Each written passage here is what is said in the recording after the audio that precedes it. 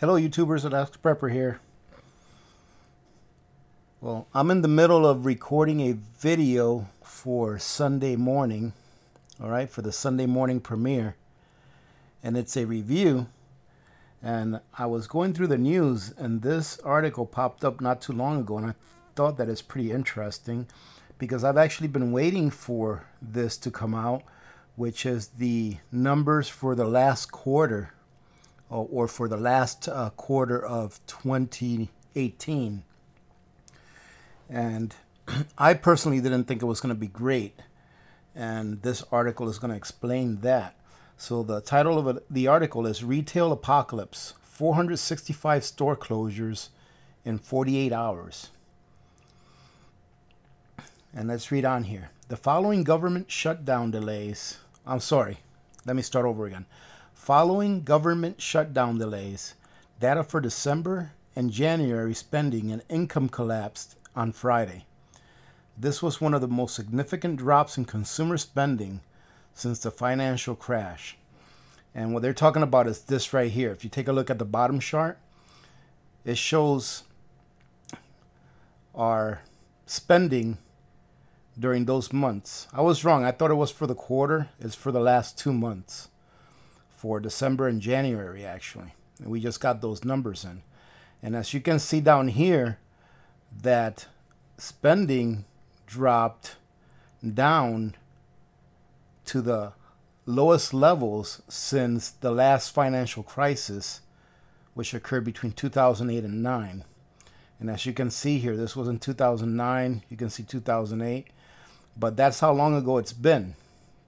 So I think things are starting to catch up now, ladies and gentlemen. So one way that I like to put the way our economy is, because a while back I got a comment from a viewer, and he stated that, you know, I forgot what the video was, but it was something to do with the economy as well that I was doing a video on. And he asked me, do you really think things are that bad? You know, he said employment is at an all-time low. And he started saying a few of the things that are going on that's good, right? And I've also had a lot of community members comment on that as well, that where they're living, that things are looking a lot better than they have in the past, that their family members have jobs, good paying jobs, and all of these things. But the way I look at it, ladies and gentlemen, our economy is this, you know, and this is really kind of a weird way to look at it. But you know, when someone gets a cut, like if someone gets a really deep cut, right? Let's say in their arm, and you go to the doctor, and they go to stitch up your cut, your laceration. They go to stitch it up. Usually, if the cut is really deep, they have to put some stitches on the inside. Usually, those stitches that just go away on their own, they have to like stitch up the inside of your cut. And then they put stitches on the outside. Well, that's how I see our economy, is that when the doctor went in there to fix that cut, they didn't put any stitches on the inside. All they did was just stitch up the outside of the wound to make it look like it's okay, it's healed all right. But in reality, it never really healed correctly. All right? So now that's coming back to haunt us, right? Not having fixed the problem correctly the first time around is going to come back to get us. And let's read on here. As if the situation wasn't already dire enough, U.S. consumers dialed back their spending in the last several months has put, yeah, they didn't write this right. It says U.S. consumers dialed back their spending in the last several months has put a sizable dent into sales growth and foot traffic at U.S. malls. Last month, we noted that the retail apocalypse isn't over. It's only just getting started, and we were right. Fox 5 New York is reporting that major chains such as Gap, JCPenney, Victoria's Secret, and Foot Locker have all announced massive closures totaling more than 465 stores in the last 48 hours. Wow, I'm wondering what the stock market is going to look like on Monday, considering that this just happened not too long ago. All right. All four companies reported its fourth quarter results last week for the holiday period, with three of them, Gap, JCPenney, and Victoria's Secret, reporting a sizable decline in same-store sales, while Foot Locker had modest growth. With somewhat decent growth because apparently consumers still need to walk, Foot Locker shocked investors on Friday with 165 store closures across the country. So even Foot Locker sees that the writing's on the wall. Even though they actually had some growth, they're still deciding to close 165 stores across the country. That comes less than 24 hours after Gap told investors it would close 230 stores over the next several years after the company's same-store sales plunged 7% during the holiday quarter. So you see, ladies and gentlemen, for those of you that do have investments like in paper, right? One thing that a lot of people don't understand is that we live in a finite world, right? So how can you have growth every year forever? All right. That's why there's a business cycle, right? The macro business cycle usually lasts around 80 years, which is about the lifetime of a person, all right? And then we have micro business cycles, that last anywhere between 4 to 8 to 10 years. So thinking that you're going to be able to put your wealth somewhere and have it just grow, forever, that's not going to work out, all right? Because everything is about cycles.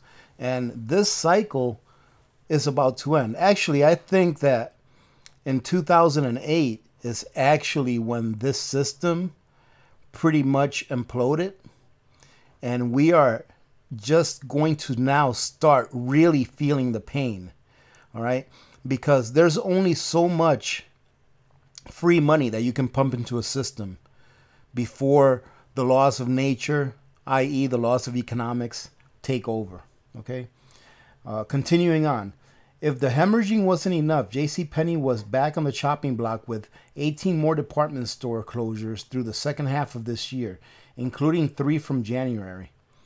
Bob Phibbs, CEO of New York-based consultancy The Real Retail Doctor, believes JCPenney will announce another round of store closures in the second half. And quote, "It is mind-boggling that JCPenney still thinks they have time when the clock has run out and there's no real plan. Closing 18 stores is barely a drop in the bucket of JCPenney's more than 850 stores. If this was a big, bold effort to reinvigorate the brand, they would have announced they were closing hundreds of stores and investing in an outstanding experience at their other locations," Phibbs told Fox Business. And continuing, it says, that builds on recent store closure announcements in Gymboree, Payless Shoe Source, Charlotte Russe, and Ann Taylor, to name a few. Even Tesla last week announced it would be closing most of its U.S. showrooms. Wow, so even Tesla is closing most of its U.S. showrooms. A whopping 4,500 store closures have been announced by retailers in the first several months of this year. The number is expected to increase in the coming months as growth prospects for the U.S. economy are expected to be at near zero for the first quarter. So there you go, ladies and gentlemen. Things don't look like they're getting any better. I know that, we have a lot of optimism in this country as far as the economy goes. But what I have to say about this is that the writing's been on the wall, and I think it's going to start showing its ugly head. All right? I think that what's going to start happening here is just the beginning of a really bad bear market for the stock market and paper investments. So that's why I decide to keep my wealth out of paper. All right. So you guys will have to do your own research and decide what you need to do for yourselves.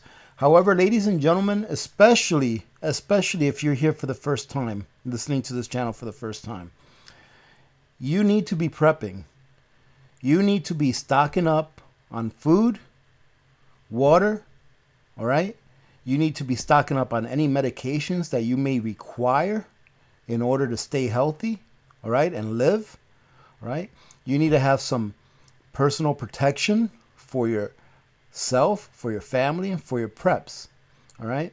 And you need to be as self-reliant as you possibly can. Think to yourself, all right? Think to yourself, ask yourself this question. If right now, while you're sitting in your living room, if right now the lights went out and they weren't going to come back on, what in your house has value? What items in your house has value if the lights were to just go out? All right, for example, no longer will my flat screen TV have any value, right? If the lights were just to go out. All right, what would have value in your life? I know that something that I have that would have value is storable food, right? That would have value, because if the lights went out and they weren't going to come back on, and I'm just using that as an example, that the lights going out. But I want you to think about what of the things that you own have real value, and what is real value to you, all right? What are the things that you own that have real value to you for you to be able to use to take care of yourself and your family should you have to in any kind of a crisis? Those are the things that have real value. Everything else is just a peripheral, right? Everything else that you have that doesn't have a use, right, to keep you alive, you know, to keep you healthy, to keep you protected. The only value it has really is kind of like an entertainment value, right? But all of the things that you have that have real value are those things that you're going to need, or the things that you currently need and use to be able to live, to be able to have a standard of living that you're comfortable with having, right? So think about that to yourselves.